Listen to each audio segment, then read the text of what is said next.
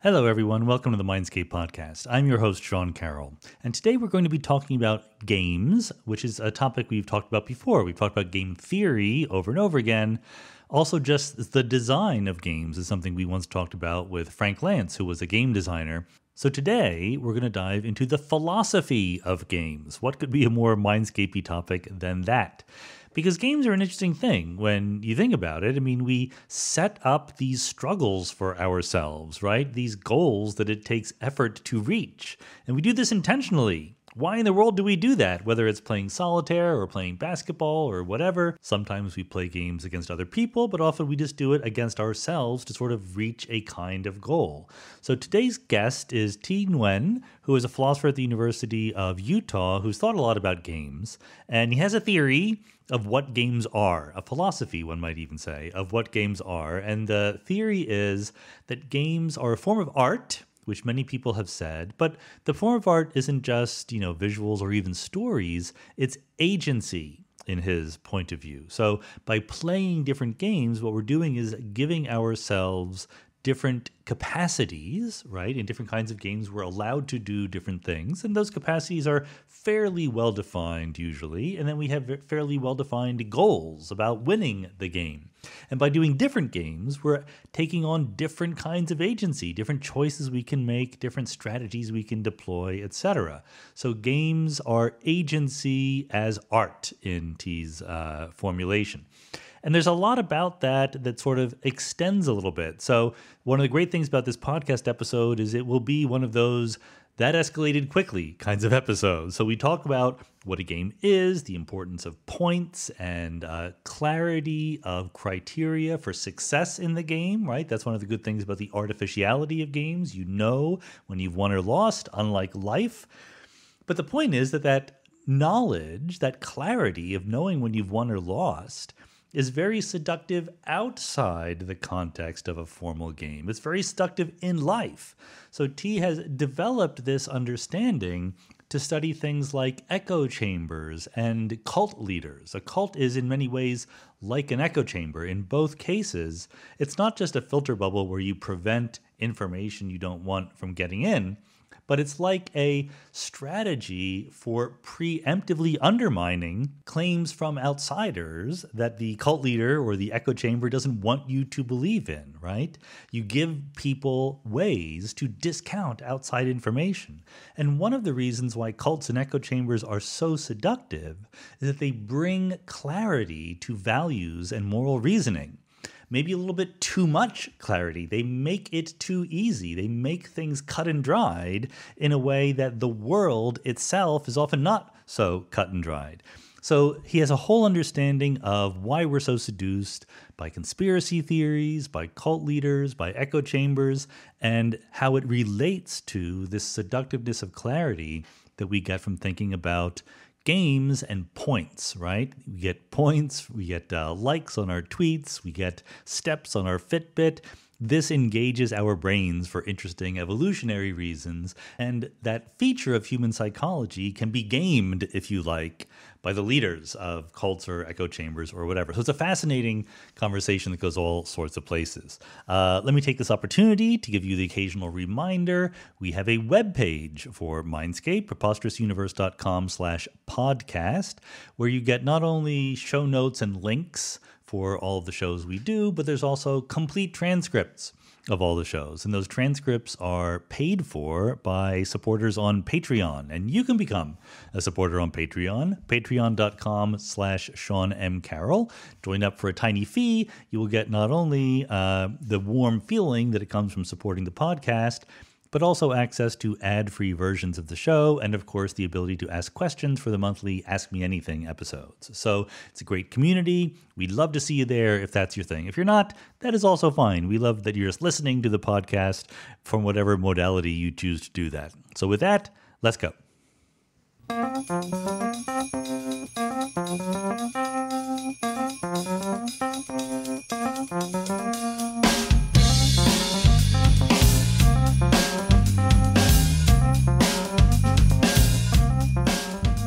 Thi Nguyen, welcome to the Mindscape podcast.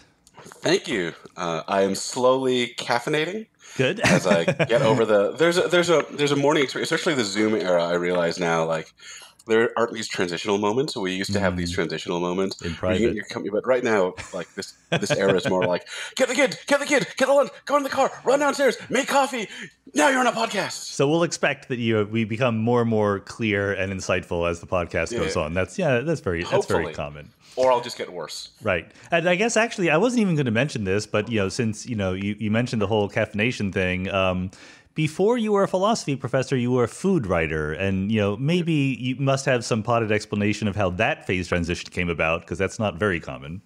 Oh yeah. No, so interestingly, I got the job as a food writer while I was a graduate student. I got it because I was obsessed with food. I was on this before Yelp, there was this forum called Chowhound where people would post. Yeah. So I survived grad school partially by exploring LA and looking for things like fish tacos. And I would drunk post a lot of weird stuff on Chowhound. And apparently my drunk posts were sufficiently good that the LA Times food editor spontaneously offered me a job. I just got a call after a drunk post. You were discovered. It's a typical Hollywood story. Yeah, I was discovered drunk posting on Chowhound about like chicken and waffles. And then I had to make this decision about what to do. Like at some point you have this food writing career that's taking off and you have this graduate school career. Then you have a job, an academic job. I had got this academic job in Utah and I couldn't take the food writing job with me. So I had to make a decision. And basically in the end, the decision came down to, for one thing, the LA Times is just firing people left and right because newspapers are dying. And the other thing was, after about 5 years, food writing, just restaurant reviewing, starts to be like a little like, oh my God, I have to say that something is delicious a new way. So I promised myself if I went to academia, the academic path, I would still do something about like weird aesthetics. This is actually part of the reason I ended up in the games project. I was like, it was, for me, writing about games is like writing about food. You're like talking about things that are amazing that the kind of like overculture hasn't really figured out how to appreciate. Right. And you are allowed to talk about these fun things in an academic way and get credit for it. Yeah. Well, the games project was it. I did it in the way I wanted to do it, which was like with the guardrails off. And that was something that like, that's the reason I was okay with leaving food writing behind. That's a remarkably coherent story. I guess that's what I should expect from a philosopher. It was not just a random event. So that's good. Okay, so lot to talk about here. So let's get right into it. I'm going to start with actually a hard question. I usually like to start with some softballs. I guess the food writing was a softball question. So here's the hard one. I was at a panel discussion many years ago full of theoretical physicists, and one of them was pushing the line that the universe itself should be thought of as a computer. And one of the other panelists said what I think is the right thing, which is, well, is there anything that is not a computer? And he was a little stymied. I think he not had that one before. So that's now my question about games and thinking about things about games. Sure, there are certain things that we readily identify as games, but it seems like the category might almost be too large. How do you think about what is a game and what is not a game? This is a beautiful question. So, the notion of a game is really disputed in philosophy. Like, it's very storied. Like, I mean, in philosophy, it's a particularly famous concept because when Wittgenstein was like, no, you can't define concepts, his example of an undefinable concept was a game. So what really helps me is this amazing book from Bernard Toots called The Grasshopper, which is an attempt to define games, which actually takes itself as a response to Wittgenstein. And it's also like secretly like about the meaning of life and the relationship between games and the meaning of life. So he gives a definition of game that I find incredibly useful. And there's a short version and a long version, but the short version is to play a game is to voluntarily take on unnecessary obstacles for the sake of making possible the experience of struggling against them. Right. So his notion of a game is super specific.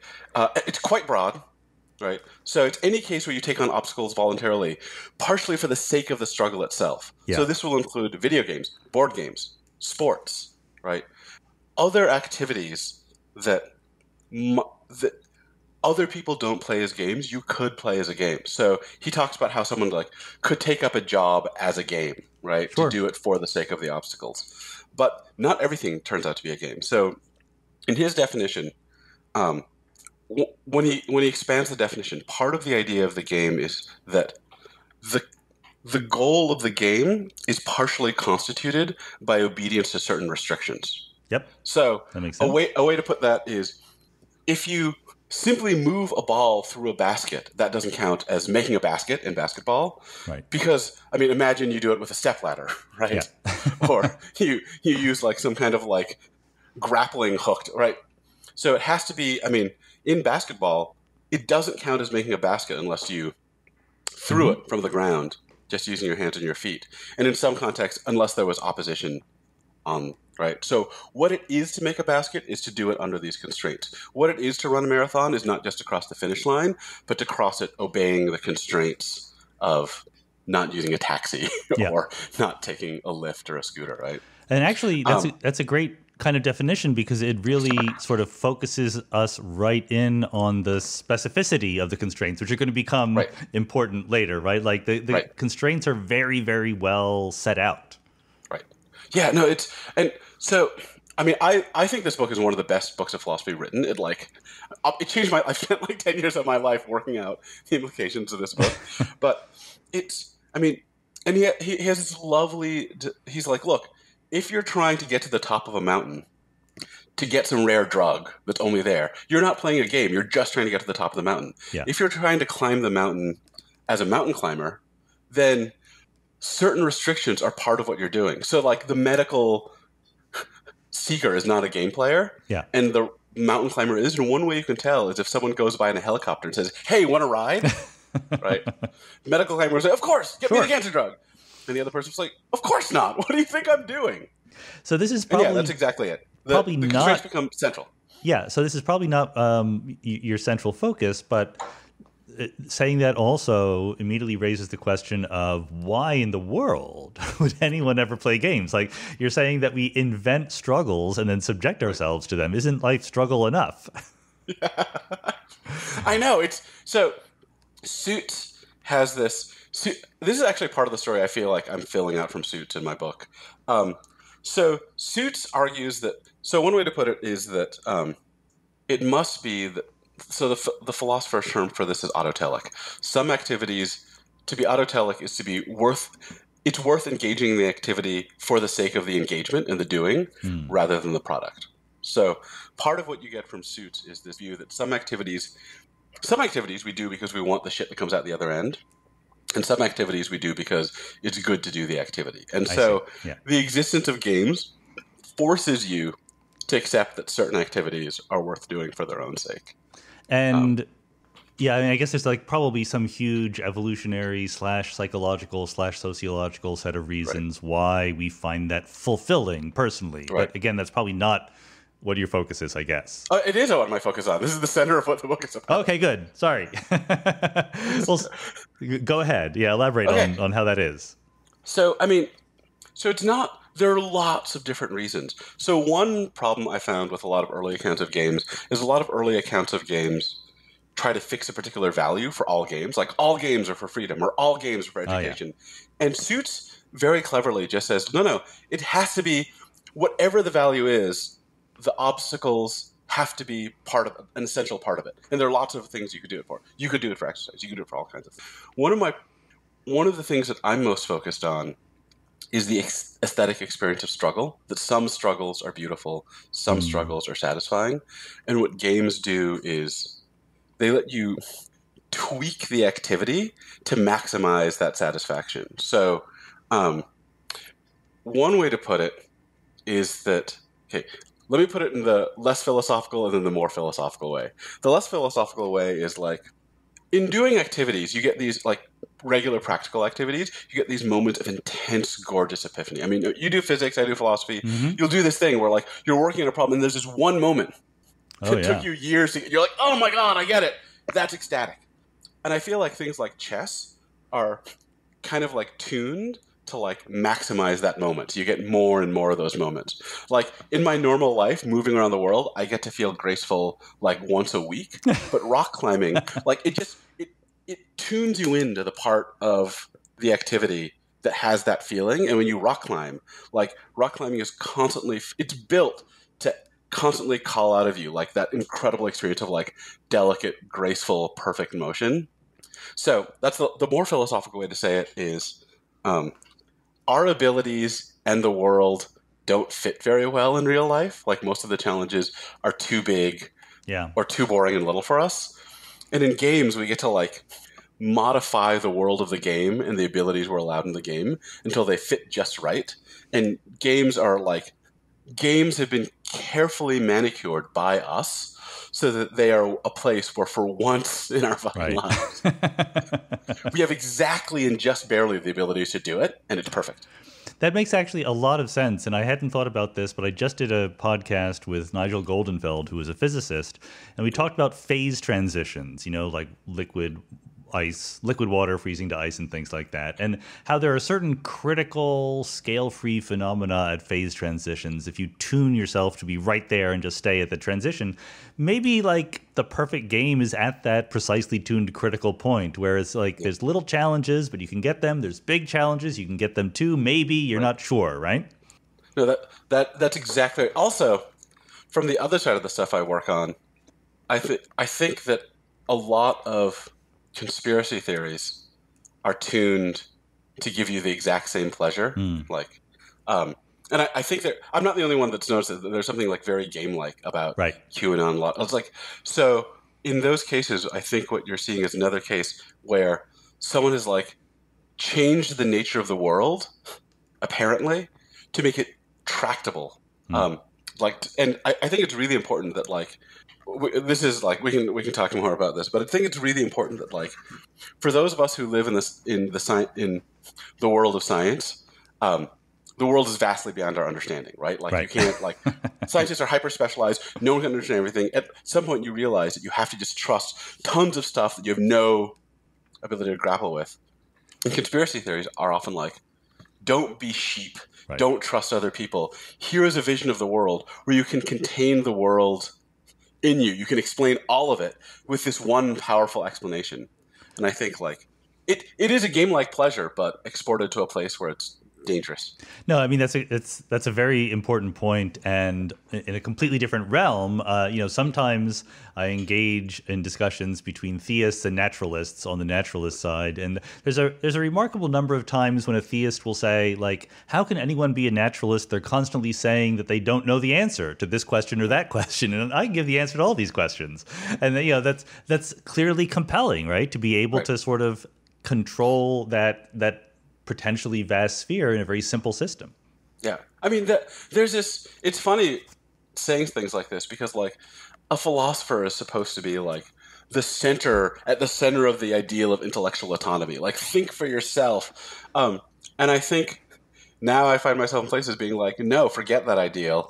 Like find a more minimal fallback version of that ideal because that's impossible. I mean, I got the clearest vision of this from this amazing book, this recent philosophy book, one of my favorites by Elijah Milgram, called The Great Endarkenment.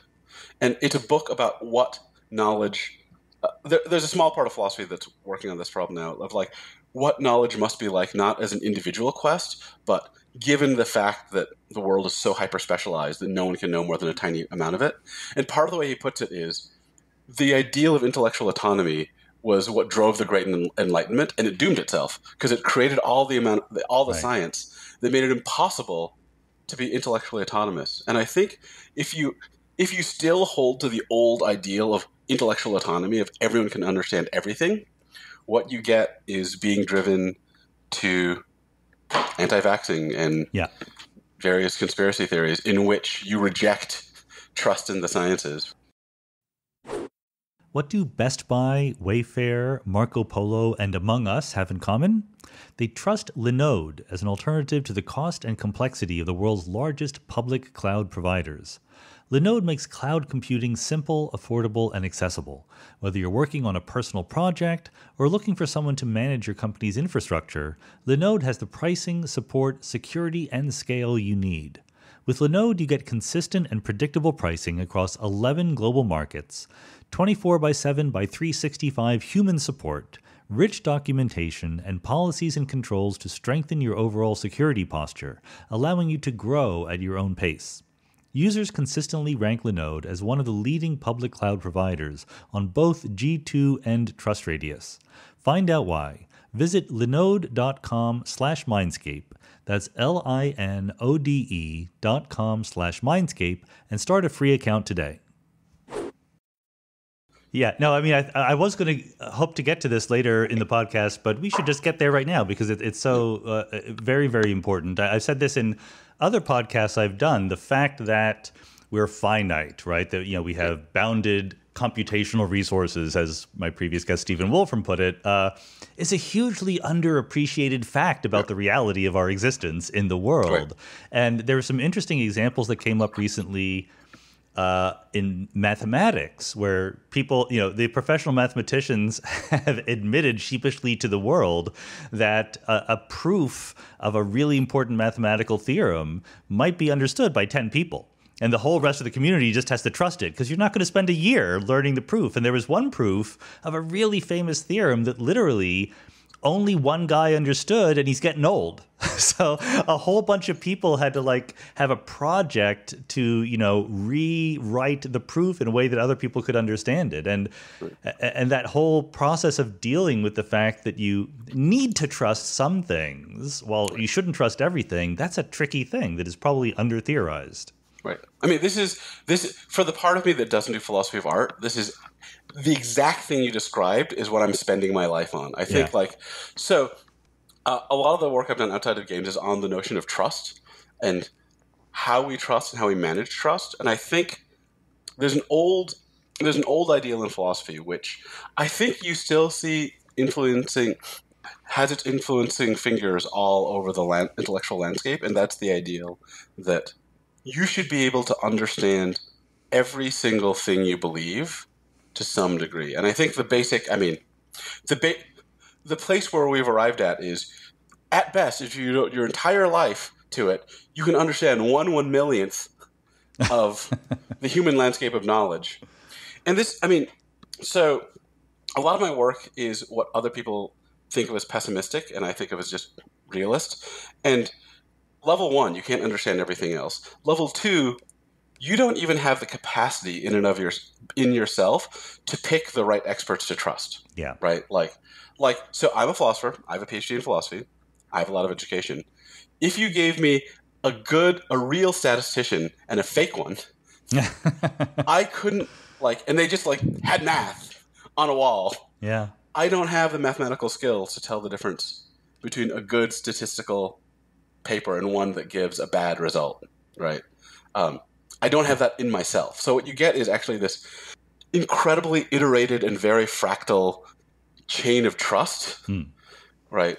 And a lot of it runs through, literally, I trust this result because it came from someone who's at Princeton University. Those kind of institutional statuses end up as the kind of vital proxies and heuristics that we have to use.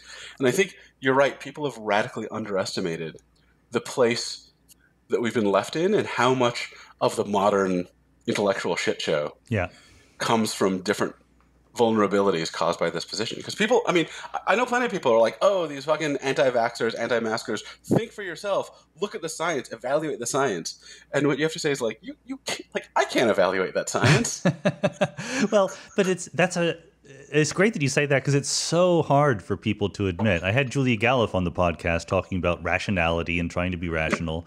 And we discussed this issue of, when you're not an expert in a field, how do you separate the experts from the non-experts? And so she went, as Julia does, she went on Twitter and sort of talked about her own thoughts out loud and, talked about these different social cues, right? Like how much of where is the person, who else says they're good and everything.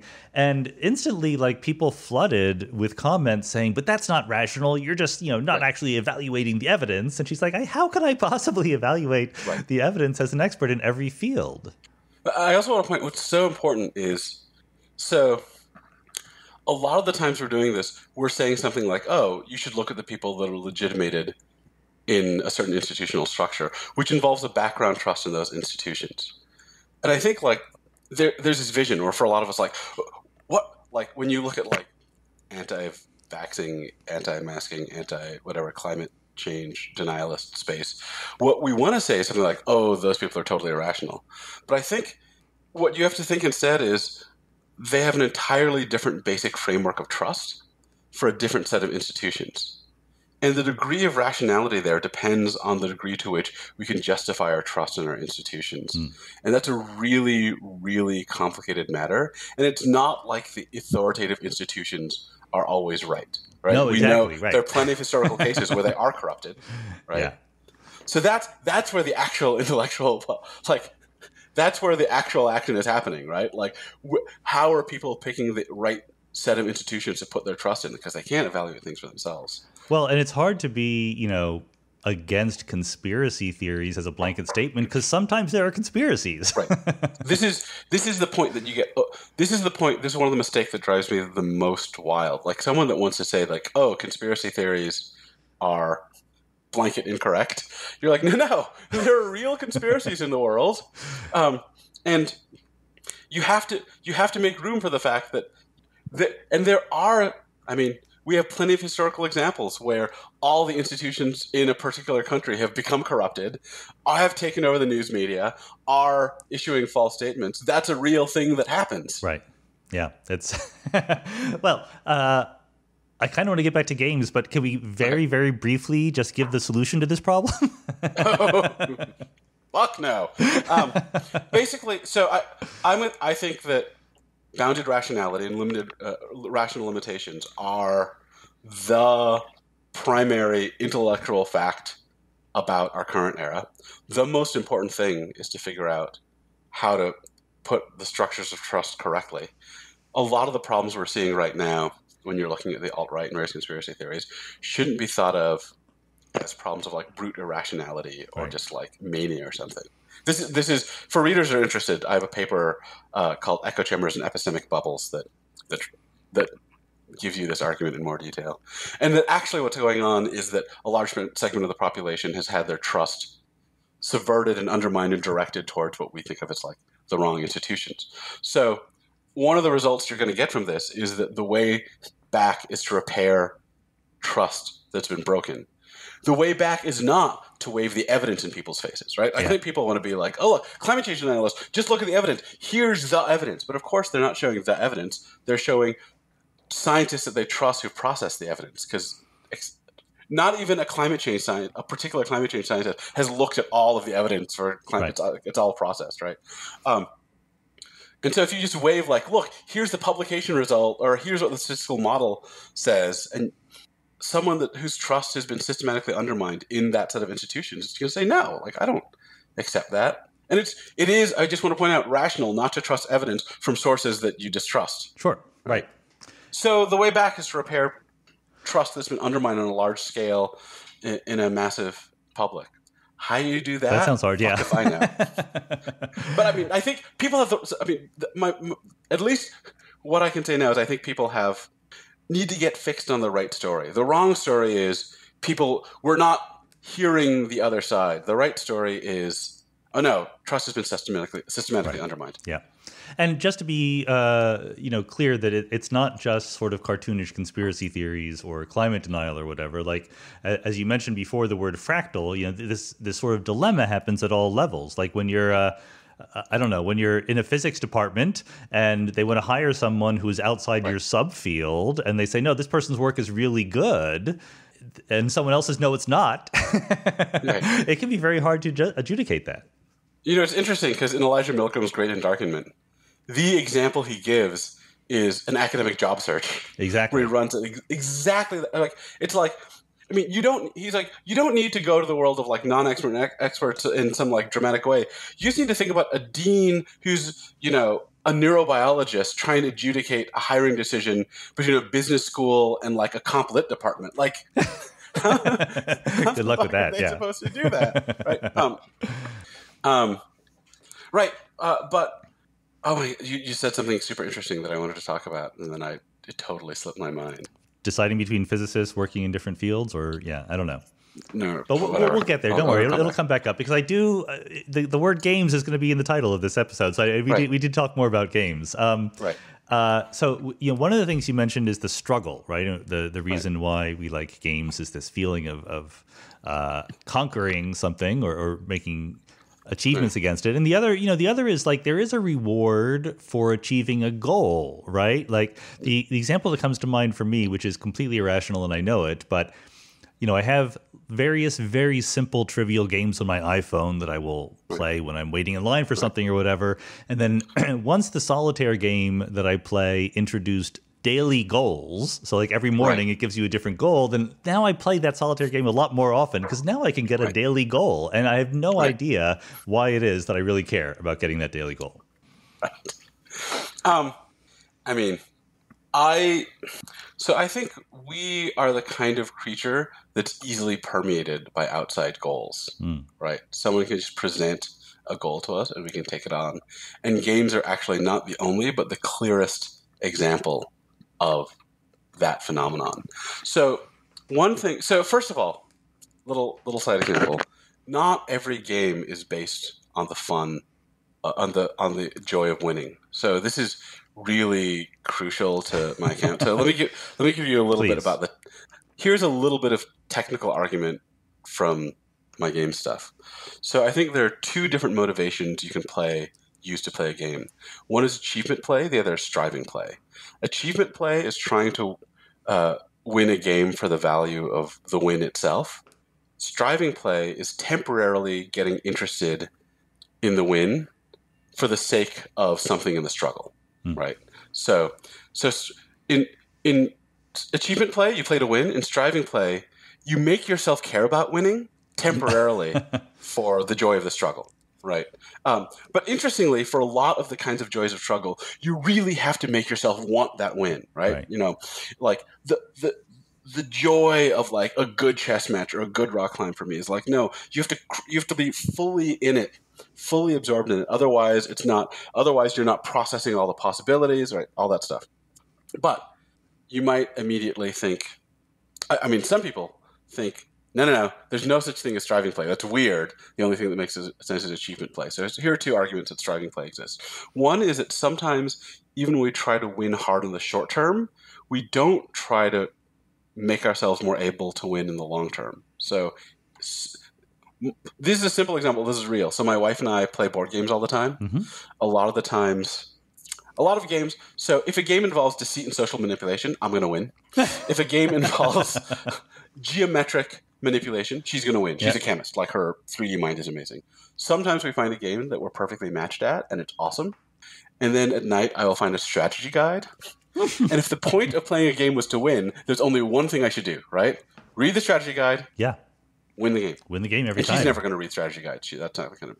But I don't read the strategy guide. Right. And I think that reveals I'm a striving player, right?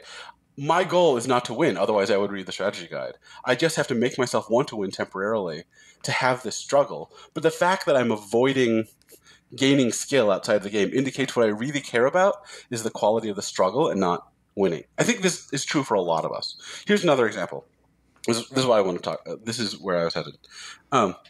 So consider the category of what I want to call stupid games. So a stupid game is a game where, one, the fun part is failing, but two, you have to actually try to win to have that fun. Twister. Most drinking games. The kids' game of telephone, right? So if you play Twister and you intentionally fall, that's not funny. It is only funny because it's a failure, and it's only a failure if you're trying to win. But I just want to note that our life is permeated by all these silly, stupid social games that we take on and we try to win at, but the whole point is that it's hysterically funny when we lose. Right? Think about the structure of most drinking games. The point of most drinking games is to try to do some dumb thing and then fail, and then everyone laughs. Let me see. I mean, you paint a convincing picture that there are striving games, but now I want to turn it around and say, are there achievement games? I mean, is it all just about the struggle? Even in the video game world, where you can often have a setting where you're playing on easy mode or regular mode or hard mode, and people will naturally tune themselves to the mode where they can potentially succeed, but it's hard. Right. So one thing I should say is that achievement play and striving play are motivational states in players, not in games. So you can have one achievement player in chess and another striving player in chess, or someone that has both motives. So I think there's plenty of variation. The place where you're most likely to see achievement play is high-end play, professional play. People, if someone's just like, well, I just want better mileage for my marathons. Like, it's miserable, but I want it, right? Here's an easy case: professional poker players. Yeah. Right. Like, if money is tied to the win and their main reason to play is money, I actually doubt that I think there are relatively few achievement players pure in social play. Mm-hmm. It's going to look really different in professional play. I think there are some, and what that will look like is someone that is entirely obsessed with, say, getting better and uninterested in whether it's fun. Right. But I think most of us pay some attention to how fun it is, how interesting it is, whether we enjoy the thing or not, especially if we conceive of it as a hobby. Although or entertainment. On the flip side of that, I am a poker player myself, and I've had a couple poker players on the podcast. And one of the interesting facts about poker is, because I try to play with people sometimes who have never played and, teach me and whatever. And one of the moves they try to make sometimes is to say, well, I want to learn, but I don't want to play for money. So let's just play for M&Ms or whatever. And there's nothing less interesting than playing poker for no stakes, right? The stakes really make it, otherwise you just sort of like bet incredible amounts and who cares? So there is something about those stakes that is really important. Yeah. So, I mean, I'm not saying that. I think plenty of people play poker with stakes for striving reasons. And there are many cases where the threat of some amount of loss increases the pleasure. I mean, for example, in climbing, if you're climbing in a way on a top rope where you can't fall at all, it's totally different from when you're climbing on lead and you're facing a 20-foot fall and it could hurt. And like that degree of stake changes the intensity of the experience, and it's really clear that like the most intense absorbed, and I'm 100% a striving player here, still is when there's some stakes on, because the stakes change the experience. One way to identify the difference between striving players and achievement players is really like, it's not going to be how they play during the game, because a lot of striving players are going to try just as hard to win and like the same kinds of intense experiences. It's going to be if you listen to their motivations outside the game about game choice and their reasons for continuing to play a game. So if you're an achievement player, here's a reason you could have to stop playing a game. It wasn't fun for me anymore. Yeah. Right.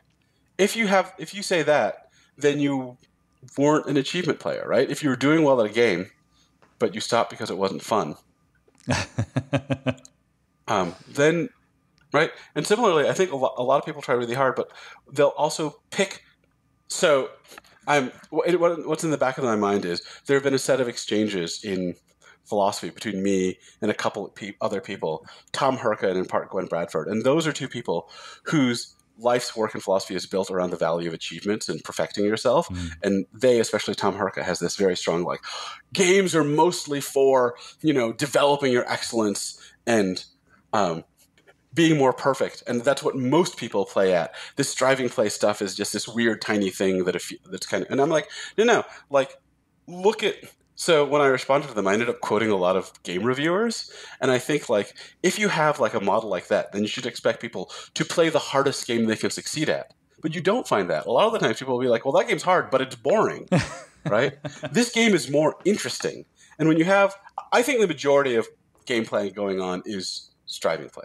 Well, at least their theory made a falsifiable prediction, so that's really good, and you claim to have falsified it. Right. But it is an empirical matter, but I mean, look at game reviews, right? And maybe that's really different. When I think people like Tom Herka are really focused on Olympics, and if you listen to player talk at the Olympics, I think it probably does lean achievement play. But if you look at what I've been looking at, which is like board game reviews and video game reviews, and people talking about why they chose running instead of lifting or vice versa, that stuff seems loaded with this kind of talk of like what's satisfying to me, what makes me feel like relaxed, what makes me feel like perfectly like, right? It's experiential talk.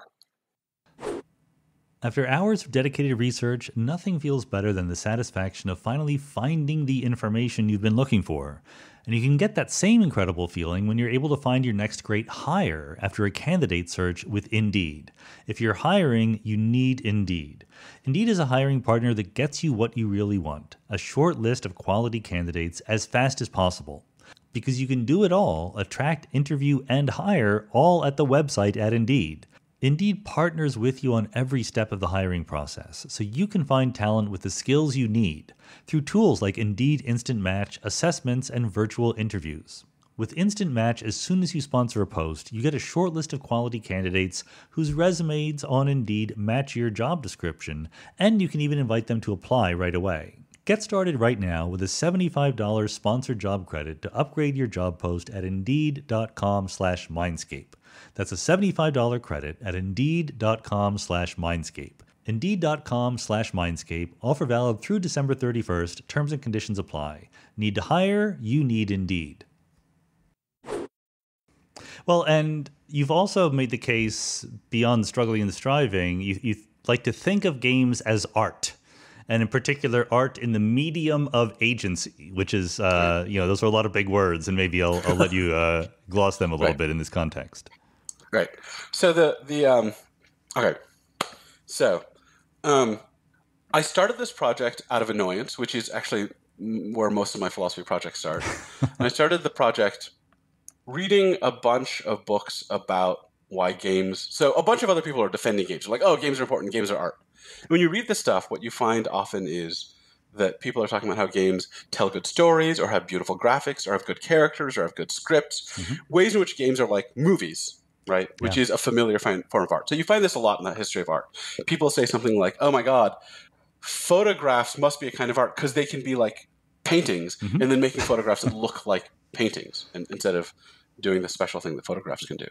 And I was really interested in the fact that there are all these books about games, defending games, and they never talked about choice, skill, difficulty, puzzles, like all the stuff that seems unique to me about games. So I was interested in developing theory, and there are other people who are, I'm not alone in this, in developing a theory that talked about games as an art form that focused on their gameness. Like it's not saying that games can't tell stories, but what makes games special. The distinctiveness, yeah. Yeah. So I remember reading, my favorite board game designer is Rainer Knizia. He's this like German board game genius. People call him the Mozart of games. He's like made like hundreds of games. They're all amazing. Not all, but like just amazing ones just flow from him. Like, I don't know. Mozart. Milk. From a cow. That was the worst. Sorry. And he said the most important tool in his toolkit is the point system, because the point system tells the players what their motivations are. And he's some really interesting games where you can see him playing around with this, where like a lot of people build this kind of game where you're collecting a bunch of stuff and you just want to collect as much as possible. And he has a game where, you're collecting 4 different colors by this complex system, and then your score is whichever color you have the least of. Right? Mm-hmm. And that totally changes the way you go about the game. Or he has scoring systems where he invented cooperative board gaming where everyone scores together, right? So the scoring system sets your motivation, it sets who's on your side, it sets what you're trying to do. And I was like, oh my God, that's so interesting. And I haven't seen, that kind of insight is all over the game design space, but I haven't seen anyone in this like critical literature talking about it. So I ended up trying to like give a art theory based on that. And it's that what game designers do is not just create environment, and they don't just tell stories. They tell you who to be in the game. They, in my language, design an agency, which mostly consists of your abilities, but also your goals. So they create the obstacles for you and your abilities and goals together. And that's the actual art. So the way I put it in the book is that the artistic medium of games is agency itself, right? Someone is telling you what you can do and what you should do, what you should pursue, what your practical relationships are to the world and each other. And that's the heart of game design. That's what makes games special. They're sculpted experiences of practicality. Right. And one of the things I think that's interesting here is that this is a radically different art form. So in a lot of cases, I think when people want to talk about the artistic qualities of a thing that an artist made, they want ones that stay in the thing. They want the qualities that are in the novel, in the painting. I think what's interesting in games is if games are sculpted practicality, then the beauty emerges in the practical action. So in other words, when you play a game, it's not the game that's beautiful, it's you that's beautiful, Aw. right? Like, or funny or awkward, right? Like Right. in Twister, you're the person that like fell comically and everyone laughs at. In rock climbing, like I'm the person that's momentarily graceful, or like in chess, like the beauty is in your mind figuring out, right? So it's like the game designers are creating environments that sculpt our actions where the beauty is supposed to show up, not in the environment of the game itself, but in our action. I mean, it can also show up in the environment. But like, I think a lot of the literature about games has been going around looking for qualities that are in the game. Like, oh, the graphics are beautiful, the sound is beautiful, Yeah. the story is beautiful. And they're not looking at how radically different games are. And I think there are other things like this that are also mostly neglected. But here is it. But the thing that makes games unique is that they're sculpted action. Right. Well, and Right. the coin of the realm in some sense when you're playing the game, like you say, are your choices, your actions. And the great thing about the games, or a thing, maybe I shouldn't normatize it as saying it's great, but they're very circumscribed, right? Like you're told here are the possible actions, and then you can take them at any time. It's way cleaner than the real world in which the set of actions is dauntingly infinite. Yeah, that is exactly. I mean, so John Dewey, one of the great American philosophers of art, said that what art is you're taking life experiences and you're like crystallizing the special unities and harmonies in them and like accentuating them, right? And I think this is exactly right. Like, life is this fucking mess in which we sometimes get these moments of clarity, and games are these circumscribed spaces where the actions in space have been often like leaned down and clarified, so your actions can fit perfect. And Right. they're clarified not just because the items are.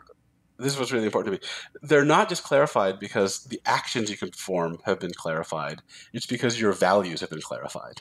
Say more Games about are an that. experience Yeah. because there are points. Yeah. Right. Okay. So this is what makes. And also, I just want to say in the background, one of the reasons I'm interested in this stuff is because this is more stuff about human beings as essentially bounded and limited beings, right? Like, this is how bounded and limited beings make things that make them feel temporarily okay, right? Like spaces where we don't feel too little for this vast world. But like, look, I mean, this is actually something I say in the book, that like the real world is this existential hellscape of like too many values, and games are this like temporary balm where you like the world makes fucking sense and it's like nice for a little bit. But yeah, so in our life, there are too many values, there are too many things to find important, and the values are hard to apply. I mean, so I'm trying to be a parent. I want to be a good parent. I'm putting my kid to bed, and he has, he's a toddler. He rips off his diaper and throws it around, and like he's pretending to do some story where he's battling his diaper. And I'm like, I could be succeeding in raising a creative artist, or I could be totally failing to create a disciplined, normal human being. I don't know. Right. But in games, the game tells you exactly what to do, tells you exactly how to measure it, tells you exactly how well you're doing, and it tells you exactly what everyone wants too. So for a moment, you can have total value clarity. And that's beautiful in games. Yeah, we all agree on what the points are. That is a crucial Right. part of playing the games. And, the clarity of values, clearly very, very important. But I don't want to quite leave the clarity of possible actions. Like, let's just say a word about that, because I know that sometimes on the podcast talk about artificial intelligence, and there's these great successes with playing Go and playing chess, and I always make the point, well, sure, those are literally the most obvious places where a computer should be able to kick our ass because the rules are so well defined. And some people are like, no, Go is very, very complicated, but it's nowhere near as complicated as the real world in some sense. Right. I mean, part of the reason I totally know what you're talking about, but there's a theoretical reason I'm not talking about it.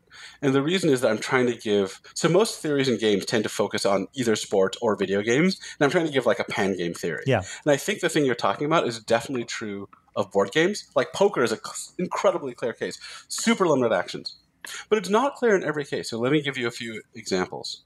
So a lot of adventure sports, so survival, like I use this example in the books. Like you can be dropped into Alaska with nothing but a knife to fight your way out. That counts as a game if you're doing it for game-like reasons. Yeah. There's no limitation on your affordances. Right. You can, another really interesting case is tabletop role-playing. Mm-hmm. Because tabletop role-playing has a few rules that like set your motivations, and there are a few rules for how you decide things, but when you're trying to figure out how to navigate this environment, the world is your oyster. Like you basically can invent stuff, and part of what's going on there is a game master that can like come up with the world's response. So I think that like the vision of games as having delimited, clear actions is true of board games and card games, is partially true of video games, although there are some where the emergent space of possible actions is becoming richer as the number of actions get richer. And it's not true of a lot of physical games and real-world games and more narrative imagination games like tabletop role-playing, which don't have that character at all. Okay. No, that's a very good point.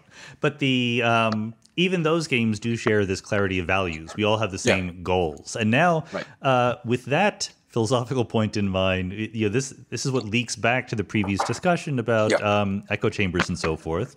And maybe this is where gamification comes in, that games are fun and we all agree on the points. And so wouldn't it be great if the whole rest of our lives were like that and we assigned points to everything and everyone can come up with their favorite examples of how that works? Yeah. Yeah, no, this is so the standard view kind of in the industry is that games are great, so gamification is great, right? If you believe in games, then you should believe we should gamify work, gamify education, gamify fitness, make it all more like a game. And I actually think if you believe all the stuff I've told you and you understand why games are great, then you should see that gamification is a fucking existential horror. Yeah. Because games are a temporary artificial clarity, and they're fine because they're temporary, right? Game values are hyper-crisped up, and that's fine if you put away those values at the end. But when you gamify something like education or communication, then you're forcing a singular, clarified value system on a real-world activity. So I have a paper about Twitter, and I'm working on new stuff about like how this happens with grades and things like this. But notice the difference. And Fitbit's a really important example. But notice one difference. If you decide to play games, what that looks like is you get to pick from a vast menu of different games and try them on temporarily and then reflect on whether they were fun or not. If you're engaged in Twitter, there are not a lot of other choices for social media, social discourse, and if you let yourself be gamified by it and be captured by those points, there's no ability to change systems, set those points aside, and what you're getting is instead like this, you're squashing the values that so people normally communicate with a wide variety of pluralistic values, and people like me think this is really important. It's really important that people bring different communicative values to the social ecosystem. But something like Twitter's gamification squashes those values and gets everyone, insofar as they're motivated, to be motivated in the same direction. So the very thing that's like fun and sexy in games, that's okay because they're limited, that everyone pursues the same point, and a really simple one, when you export it to communication, it like squashes one of the most important things about a vibrant social political community. So I don't think it's good. I've got a lot more examples, but Well, there's lots of examples. I mean, just the idea that there's a number out there we can maximize is a seductive one, but a dangerous one. One of my favorite examples, again, as academics, I used to be at the University of Chicago, which obviously has always been academically super duper strong. But back in the day, it wasn't like the place you applied if you were interested in Harvard or Stanford or Princeton. Like it was less well known. So it suddenly, there was a strategy that they undertook at the University of Chicago because they were being hurt in the U.S. news rankings. Right. And they were being hurt because the only people who applied to the University of Chicago were the ones who really wanted to go there. And Right. you are rewarded in the U.S. news rankings by having a high selectivity, right? By rejecting Right. most of the people who apply. So they Right. intentionally encouraged people to apply knowing they would reject them because it increased Right. their selectivity and they leapt up in the rankings. That's Right. an example of maybe the goal perverting the original Right. aspiration. So this is, by the way, if you're interested in this stuff, the best document I know about it is this book, Engines of Anxiety, by Wendy Esplund and Michael Sauter, which I just recommend to everybody. It's a book about, they're sociologists, it's a 10-year empirical study about what happens to the law school culture and student culture when the U.S. News and World Report starts ranking law schools. And they have data from before and after. And basically, they say, they chart a bunch of stuff like what you're talking about people gaming the rankings, but I think there's something even more devastating, which is, so one of the things they point out is that different law schools used to follow different missions before the rankings. Yeah. But if the mission is skewed to the ranking at all, then you drop in the rankings. Things force everyone to pursue the same values. It's the same thought again. It drives value plurality out of the system. And that's bad. I mean, that's definitely bad when you have people gaming it fakely, like the example you're talking about, which they talk about stuff like that too. But even if it's all like kind of like not just gaming the algorithm, but genuinely trying to up the targets, you're still, so like having a social justice mission doesn't get counted in the U.S. News and World Report. Yeah. So if you spend resources on that, you're going to get fucked. But the most interesting thing to me, this is the center of the stuff I'm working on right now. The Esplund and Sauter say that before the rankings, prospective law students used to talk about what different law schools valued and talk about their own values and decide what their values were and to pick which school to go to. But that happens because there's a presentation of a plurality of values. Now, they say, 99% of the students just assume their goal is to get into the best school, right, where the best school is set by the ranking. So they don't go through the process of value self-deliberation. So I say this a little bit at the end of the book, but this is basically the next book I'm working on. The way I want to put it these days is that I think that in these cases, you end up outsourcing your values. You end up letting somebody else perform value deliberations for you, and what goes into those values are often very much based in what's in the interest of large-scale institutions and the kind of information management systems that large-scale information, like they need shit. I mean, we can talk about, there's a huge amount of stuff to talk about here if you want, but like large-scale institutions need things that can be input in a standardized way into a spreadsheet. Yeah. And so any value systems they emit are going to be subject to those kinds of interests and are going to be standardized across a vast institution. So in a lot of these cases, I think what we're doing is we're like uptaking values that aren't specialized to us, but are set by institutions to be the kinds of things that institutions can track. And like, I mean, this is one example. I think Fitbit is another example, right? You could have a lot of values in your life with exercise. I mean, I'm not saying that every use of Fitbit is bad, but what you're doing when you're letting Fitbit motivate you is that you're letting a specific target that's been set because it's the kind of thing that can be measured easily by a watch dominate your goal system. Well, the line that I read from you that I'm going to paraphrase that made it very vivid to me was, we shouldn't worry about games creating serial killers. We should worry about them creating Wall Street bankers. Yeah, no, the point there is just that people worry a lot about games creating violence, and there's actually a lot of data that mostly they don't. And I think part of that is that the violence in games is fictional, and we have a lot of information that people are mostly capable of screening off fictions.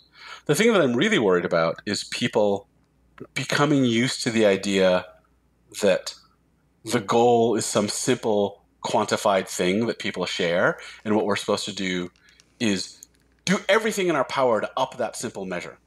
And one thing to note, that's not fictional. No, if you get points in a game and you beat, like, here's one way to put it.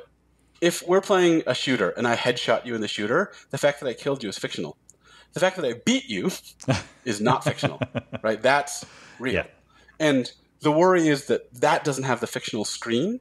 And so people who leave games, the bad side of things might be that they keep looking for systems that offer them clear, quantified views of success, and then they'll enter into worlds and pursue those quantities without reservation, without limitation, without balancing, which is what you're allowed to do in a game. Well, and we think But not with money. even Don't do that with money. more broadly in life, we tend to say that clarity is a virtue, right? Like we're clear about things, like we know what's going on. But one of the very interesting things about, how you've written about these things is that, the dark side of clarity, right? The fact that clarity, when we reach clarity, that's when we stop thinking. And so, this search for very, very simplistic, conspiratorial ways of looking at the world are seductive for exactly that reason, because it gives us that clarity. Yeah, no, this is so. One way to put it is that one way to put it, centering the game stuff, is that games are an artificial clarity. It's lovely. We love it. It feels great. But it's important when we leave games to realize that that's an artificiality and that we have to spend much of the rest of our lives living in unclarity. And refusing that will tempt you into a system of belief that's like, oh, the more money in my life, the better. Money equals success, something like that. Another way to put it, this is one of the worries I've been developing. So looking at both the literature on how quantified values work in bureaucracy and looking at the literature on conspiracy theories, one of the things I was struck by in both is the way in which, in all these accounts, people seem to, when things feel clear, they stop thinking. And so I ended up writing this paper that you're referencing, The Seductions of Clarity. And this is, again, about bounded rationality and limited rationality, right? So here's the theory. We're limited beings. We can't think about everything. We need to know when to cut off our investigations, right? We need to manage our efforts. It looks like, from the empirical literature, that the way that many of us do this is that at the moment we use a heuristic, and the heuristic is, if things feel clear, we're done, right?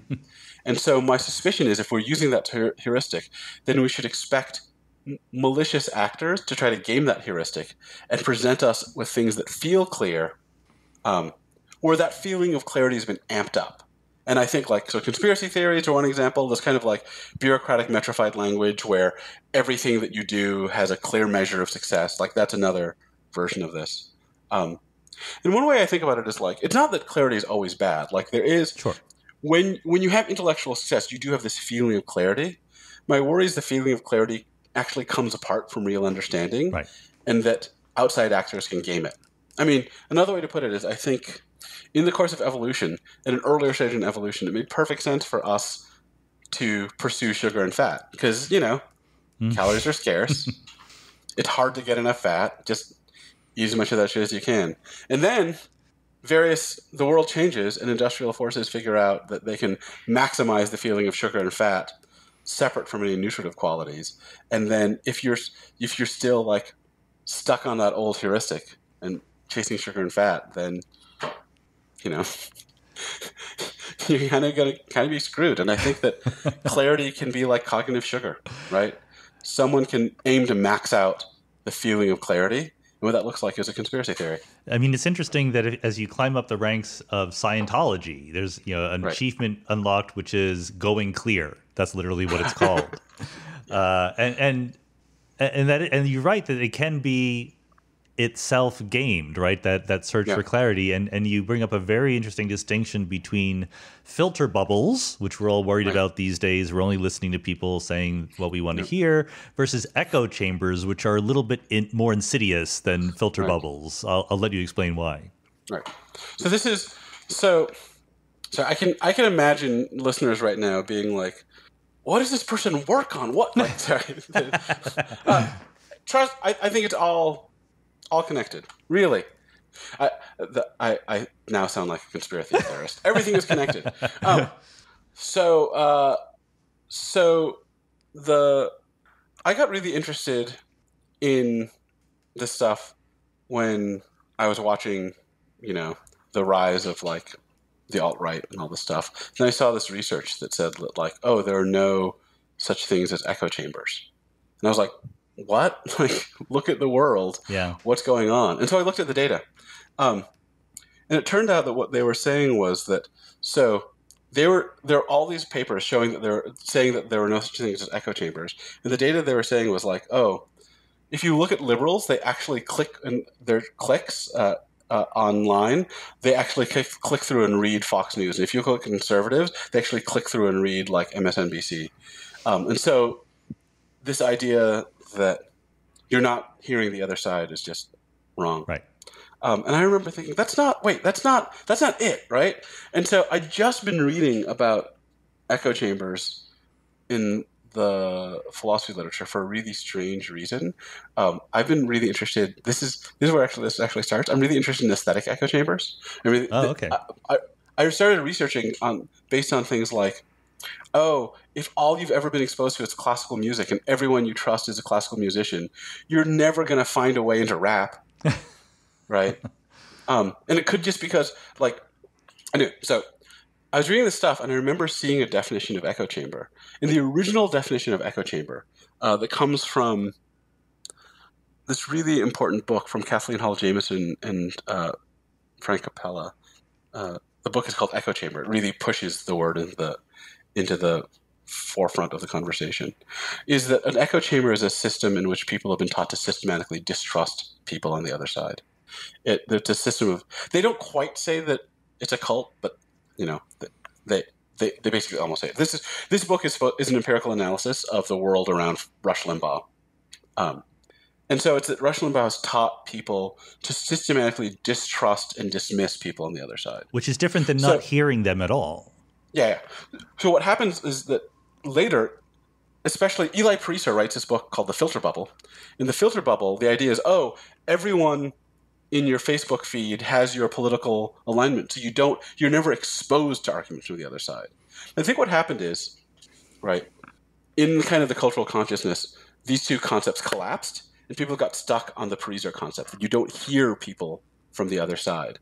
And all this research I was saying there was no such thing as echo chambers, all this was focused on the hearing. They were saying, like, look, Fox News people actually know what the liberal arguments are. And I think this confirms my experience. Like, if you go on, like, climate change denialist YouTube, like, they know what the arguments are from, like, the standard arguments are for the existence of climate change. They just have some reason to think that the institutions are wholly corrupted. Yeah. Right. So I think what's going on right now is clearly an echo chamber effect in the original sense, that it's a systematically disrupted trust rather than this kind of filtering effect where you don't hear the other side. That's like we were talking about this before already. Like, a lot of public policy figures are fixated on the filter effect and thinking like, oh, we just need to create these public spaces where people can meet each other and talk to each other. That's a standard view in a lot of political philosophy and public policy. And I think that's not going to work if trust has already been systematically undermined. It doesn't matter if you meet and hear the other side. If you already have a prevailing story that says they're malicious, manipulative, evil people.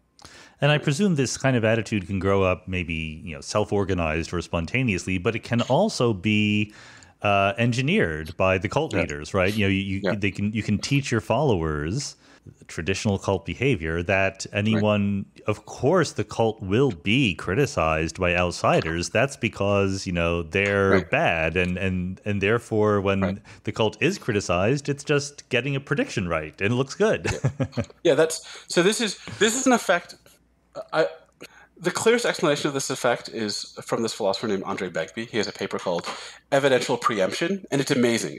It really helped me understand what was going on. It's exactly the effect of, like, if you're following Rush Limbaugh, and Rush Limbaugh says, when you talk to those filthy liberals, they're going to say this and this and this about me, but don't trust. Like, you're pre-prepared for it. You have a pre-story ready.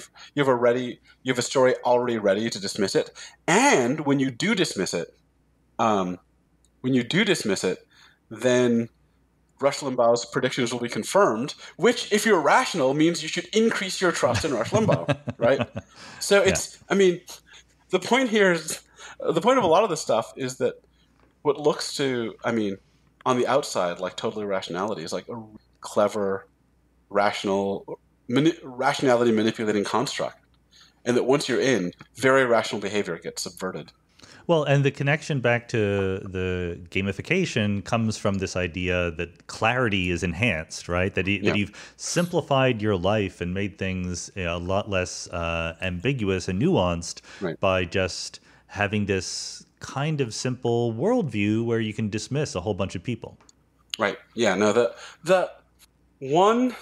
I mean, this is this weird way in which, in which I feel like the game experience and the conspiracy theory echo chamber experience are such similar things. In the game experience, you get to ignore all these other moral constraints and voices and considerations because you're temporarily pursuing one simple goal. Yeah.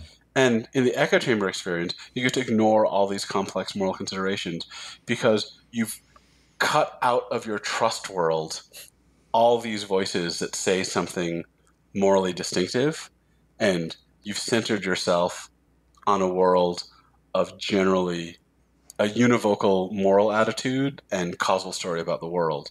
And if you do that, then, you can feel really smug and secure, and the world is all crisped up and simple again. Yeah. And that's intoxicating. I think I know it's intoxicating. That's why I play games. Yeah. But I mean, that's a slightly, I don't know. That's a slightly depressing thing to say. Like, what is the way out of this? Because we are all finite, right? And we do like clarity, and clarity is good if it's aligned with the truth. So, what's the recipe? What's the cure for this? So, I can tell you the answer on an individual level. I don't know the answer on a social level. So I don't know the answer. I have some hints. So here are some hints. One thought I've had is that, so the end of the games book tries to say something like, the value of playfulness. So Maria Lugones, who's this amazing feminist philosopher, has this wonderful paper about playfulness in world traveling, and what she says is playfulness is the quality to transition between different world perspectives easily, lightly, to hold your perspective lightly and slip between different ones. And I think like playing a lot of games, what that is, if you're doing it right, is slipping in between different value perspectives, in and out, where gamified worlds and a lot of the echo chamber worlds are ones in which you're dogmatically stuck rigidly on one value perspective and unable to adopt another. So one thought is that the tendency to playfully explore alternate perspectives is the kind of thing that could let you see your echo chamber from the outside. Right. How you instill that, I don't know, but that's one way. Here's another thing. If you're anxious about your own world. So go back to the sugar analogy. So I think at one point in human evolution, we could just eat as much sugar and fat as we wanted. Now we have to be aware that there are forces that are trying to manipulate this. And we've developed, heuristics can change, right? And I think some of us, I've had to develop the following counter heuristic, and that looks like this. If I eat something, I'm like, oh, that's so yummy. I just want to cram it in my mouth. I immediately stop and I'm like, okay, wait, stop. Did someone manufacture this to make me addicted to it?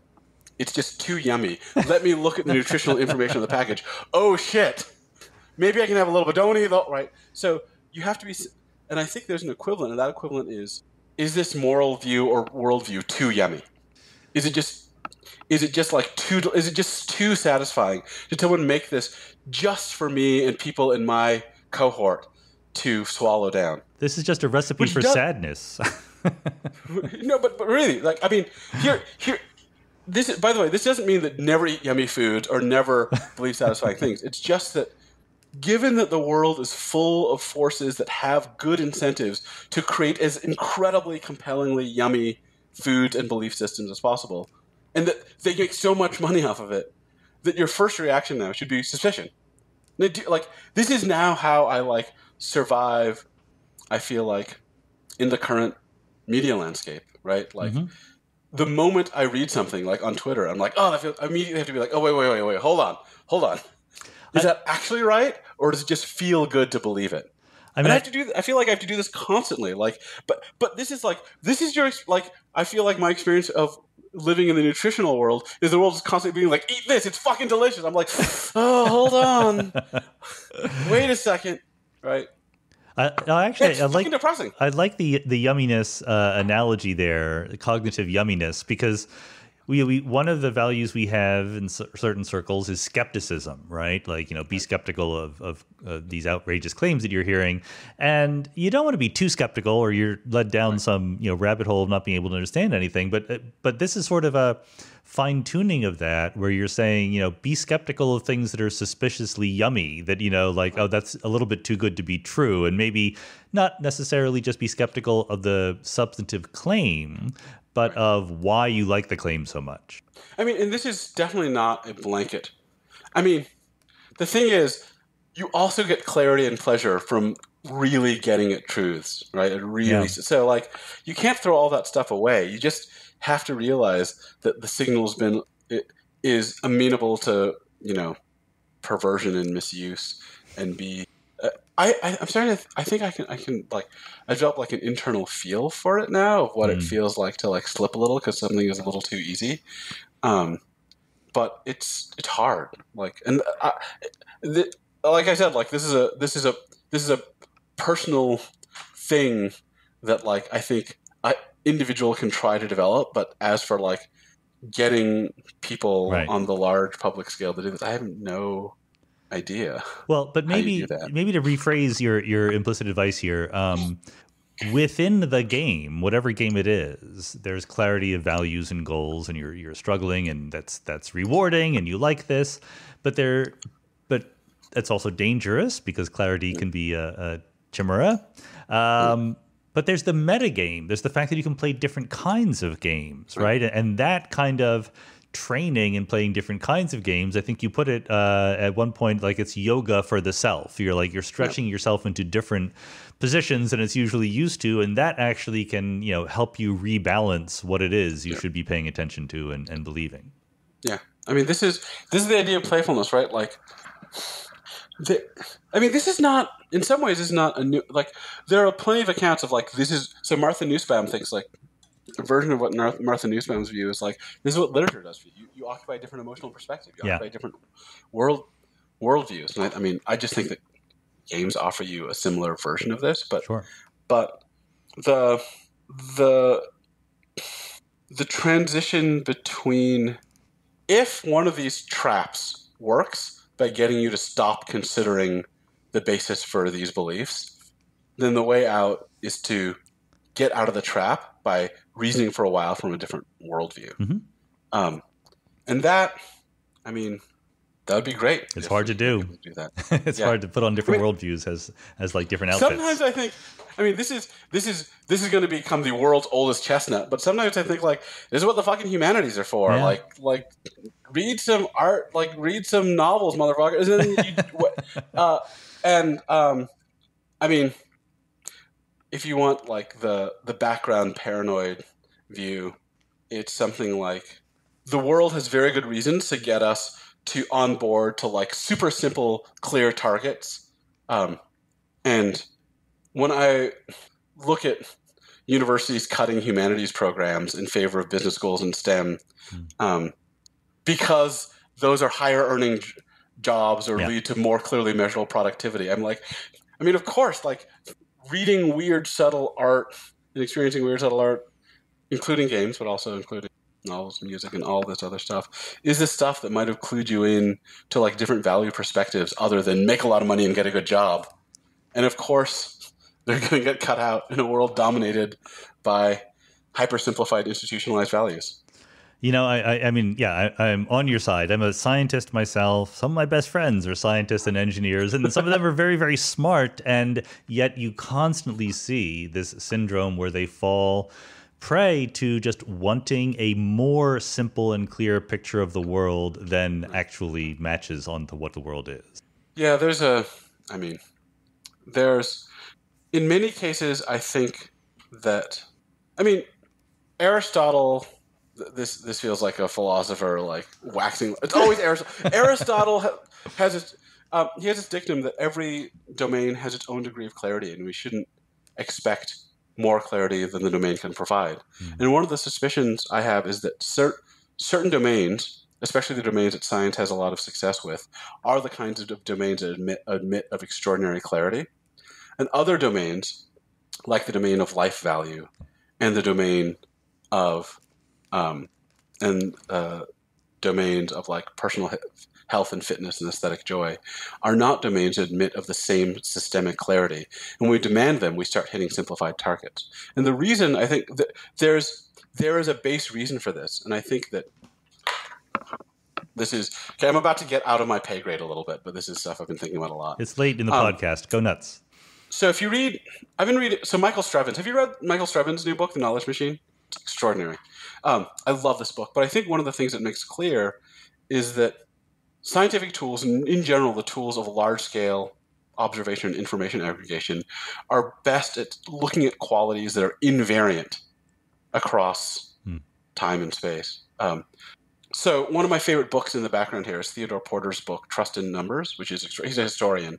He was really influenced by a philosopher of science, Ian Hacking. Oh, yeah. And he has this view where he says, look, there's a difference between qualitative and quantitative data. Qualitative data is really rich and nuanced and subtle, but it's really context sensitive. It doesn't aggregate. It doesn't travel well. Quantitative data focuses on some invariant quality that doesn't change between contexts, and so everyone inputs the same quantity, and you can easily, he says, portable across context and easy to aggregate.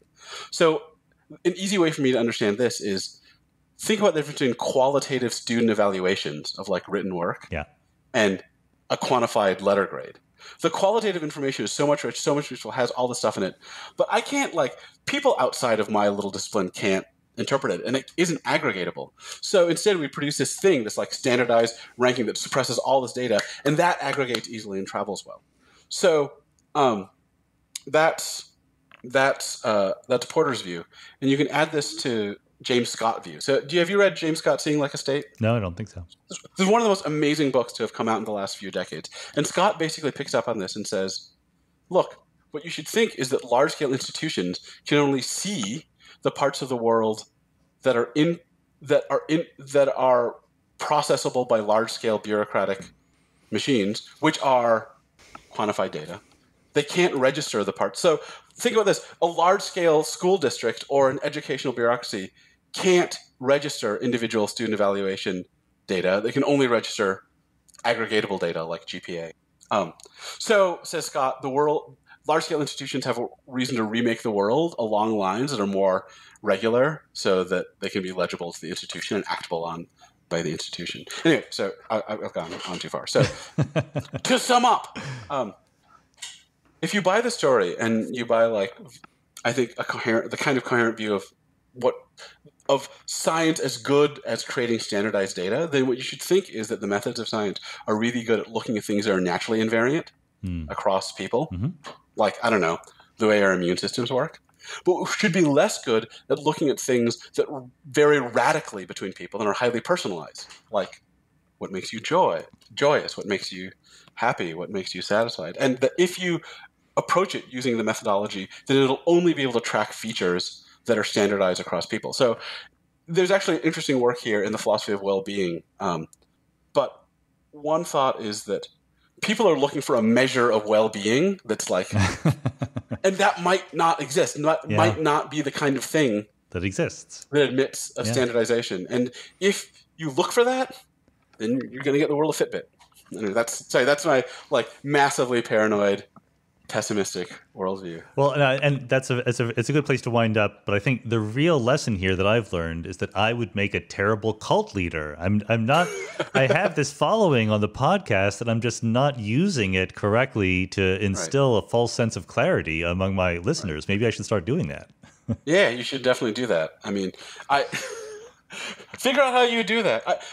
I actually, one of the things I think that's really fun to do is to game out exactly how you would instill a false sense of clarity in a bunch of people. Yeah. Look at the system you create and then ask yourself how much that's like certain real world belief systems that are circulating. That is a very scary game you have just suggested to us, but we can all go contemplate it at home. So Thi Nguyen, thanks very, very much for being on the Mindscape podcast. Thank you so much for having me.